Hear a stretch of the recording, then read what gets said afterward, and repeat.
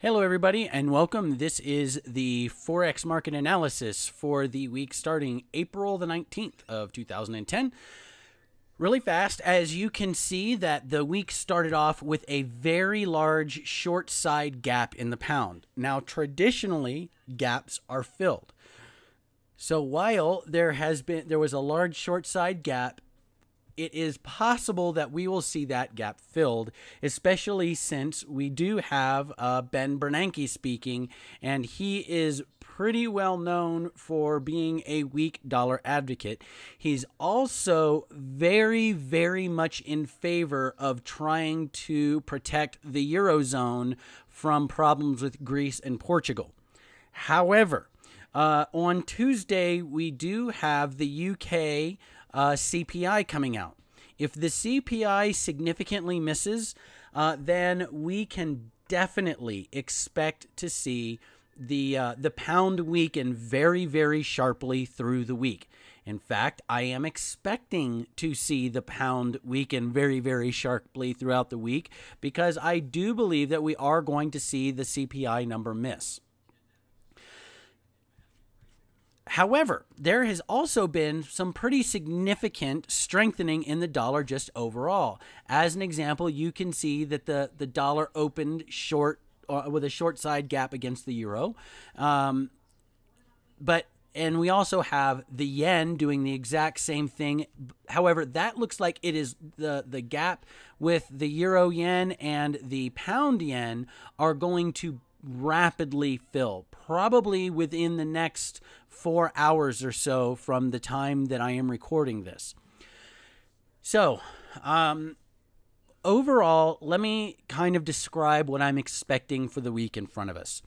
We do have a situation where the political process in the UK is likely to create a lot of uncertainty regarding the pound.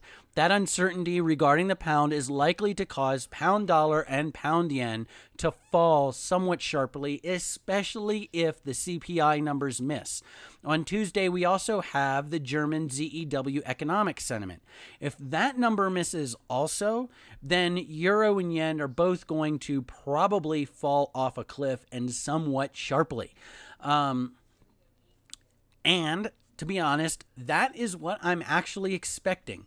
I am expecting to see euro and pound both fall sharply through the week, and dollar and yen strengthen up sharply through the week.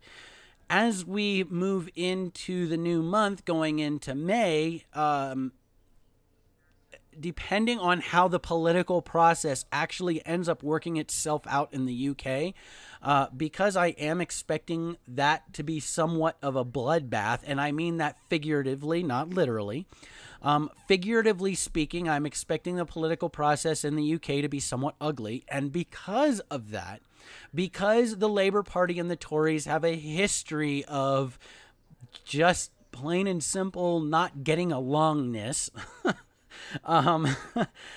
I am expecting the euro and the pound to fall off all the way through the month of May, especially since we still have the situation with Portugal and Spain that are rearing its ugly head, and the situation with Portugal is likely to start to come to a head probably as soon as this week. If we get Greece and Portugal all popping this week, then there's no question that the euro is going to fall sharply. So, long story short, my prediction for this week is euro and pound, both euro dollar, euro yen, pound dollar, and pound yen to all be moving downward, and they are probably going to move downward somewhat sharply. However, in the very, very near term, from the time I am recording this right now, I am expecting the gaps to be filled across all four pairs. As always, if you have any questions, please don't hesitate to leave a comment in the box below.